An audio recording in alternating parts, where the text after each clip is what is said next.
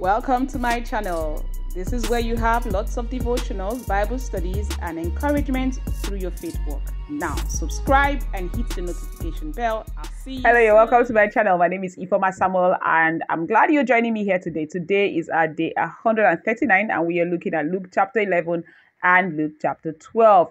In today's summary, our talking point will be centered around the deceit of greed. It's a popular reading, but let's look at it again. Luke chapter 12 verse 17 to 21. It says, and he thought within himself. Now let me go back to 16, okay, so that you will have a total grasp.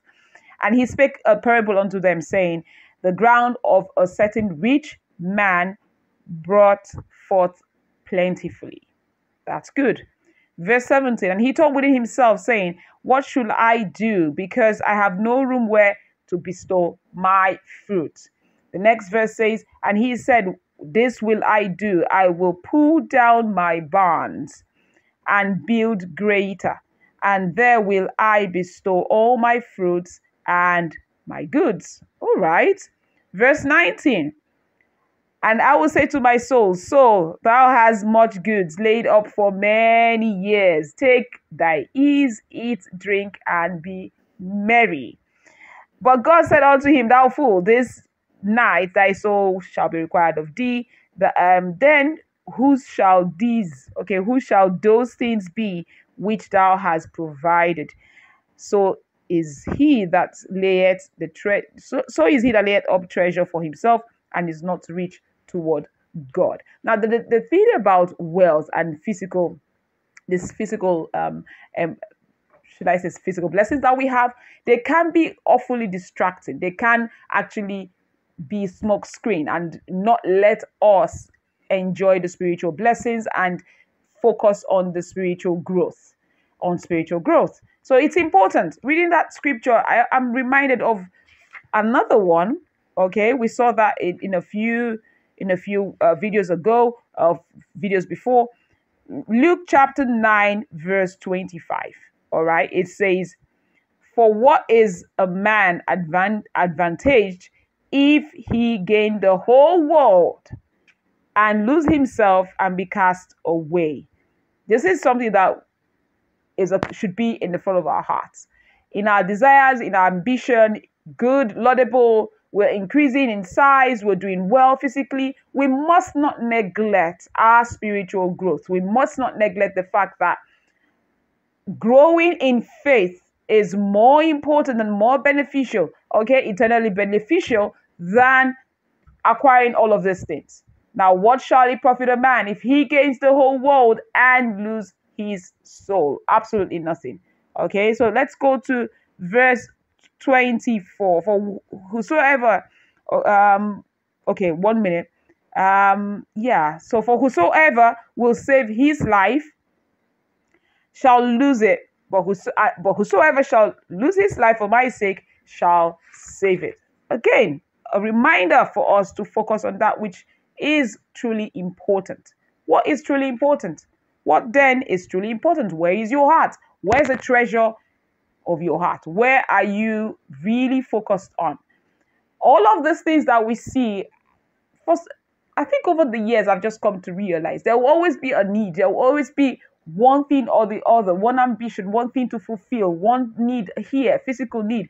But our spiritual time, the time that we spend during quiet time studying the word, cannot be compared with the distractions screaming in our face. So it's an encouragement for you, okay? If you are in that space where you're caught in that lie, believing that your worth or your whole world is determined by how much that you have stacked or how much you have hoarded or how much or what our bank numbers are saying. If you're caught in a lie, today is a day for you to break free, and this is the truth of God's word.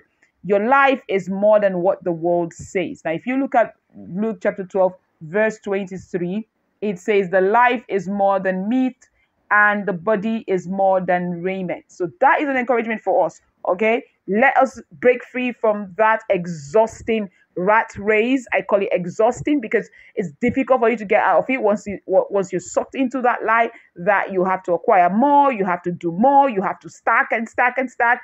Your worth is not tied to the physical, okay, to all of the bank numbers and all of the items and all of the wealth and all of the hoarding and all of those things that we physically chase.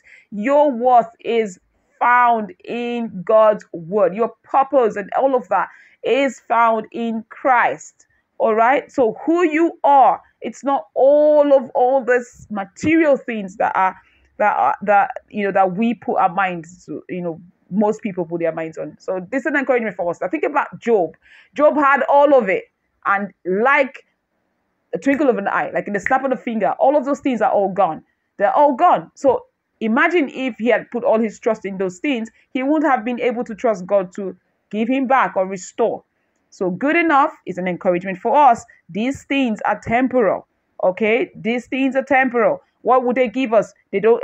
These do not guarantee that we have life or health or peace, or joy. They are temporal satisfaction. They are temporal human satisfaction, attraction. That get at best they'll give you a seat at the high table. They'll give you applauses. But when you're alone in your quiet time, going through your personal struggles, all of these things that we hoard, all of the materialism, cannot set us free. It cannot be exchanged for our soul.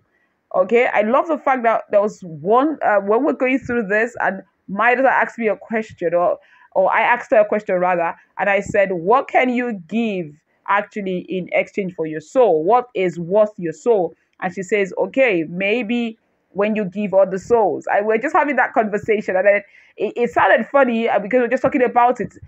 And then I asked another question: whose soul is worthy enough to redeem your soul? If we look at it in depth, we all need Jesus. And eventually, because during the conversation, we just pondering on it. And I said, Christ, that's why we need Jesus. That's what Jesus has come to do, to break us free from all of this entanglement, from all of this burden that we lay on ourselves. Okay, so he has paid the price and ransomed our souls from the gates of hell. Okay, beautiful.